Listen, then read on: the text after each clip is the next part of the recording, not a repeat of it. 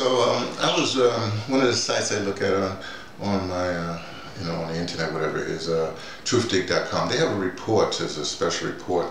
The title of this is "The Dirty Secrets of the Global Hair Trade," and it's kind of interesting because what I find is this overall system of what I call Anglo-racist white supremacy is a system, and under the system you have these layers, and what happens is the layers fight each other rather than fighting the system to destroy the system. Here's what I mean. This report, basically, first I always thought that I've been to India, and they get these temples or whatever have you. A lot of times the girls go there and whatever, and at some particular point you shave your head. Either you're going to be a monk or whatever, you shave your head, and then that hair, is famously documented by Chris Rock's great documentary on hair. But so I thought, well, India hair, and whatever it is, right? But then this report says that a lot of hair is coming, especially from the Ukraine. Also, I think it's Peru. Is it Peru, Chile, or South America, Ukraine? That's where a lot of the current hair comes from. And this hair, of course, this hair is used mainly by women. So this is my question of feminism. I mean, you're going to go against some obvious targets, but will you go, will feminism finally go into and deal with the problems of yourself versus like people got the problems of internal problems before we try to deal with outside problems?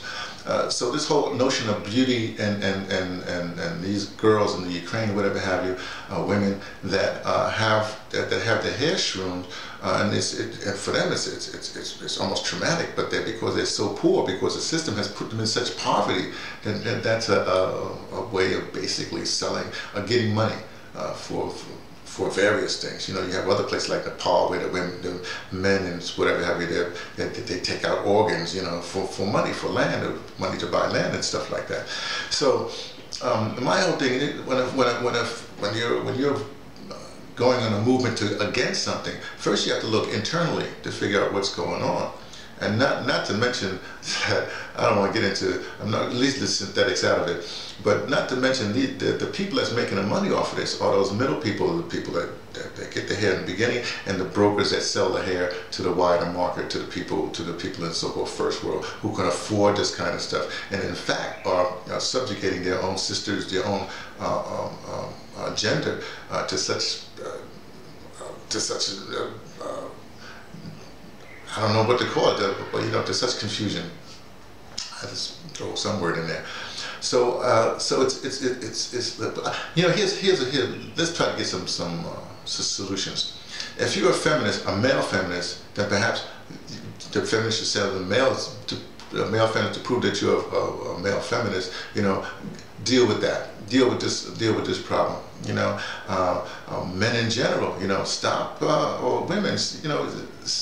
Stop trying to look what you're not. You just don't look at what you're not.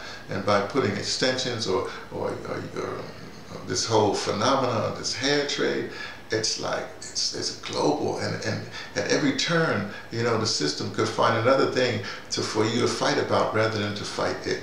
So these layers, I don't know. This is not good.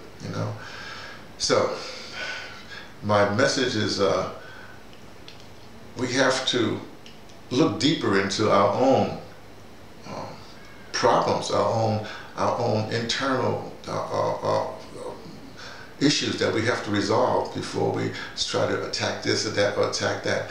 I mean, because basically you're being lied to, that this is a standard of beauty on every level, I know Hollywood modeling or whatever have you, that's their things, and these icons they throw up that they can afford these extensions or whatever have you. Your Beyoncé's, your Britney Spears, those kind of people. You see them and the actors, flaring their hand around or whatever have you. Then you want to be there. I understand that. TV, the same thing, but you got to deal with it as a fantasy. You wouldn't. You wouldn't, Wonder Woman is coming out, you wouldn't run around, thinking that you're Wonder Woman. So why would you try to alter yourself to think that you're something that you're not? This is exhausting. This battle, this war that we're in, the downtrodden keeps on getting beat up on, and and the people that can do something about it, they capitulate. It's bad, and it's just very bad. This is a message from me, T, from the Pattersons, taking the train to Tibet, letting you know what I only suspect.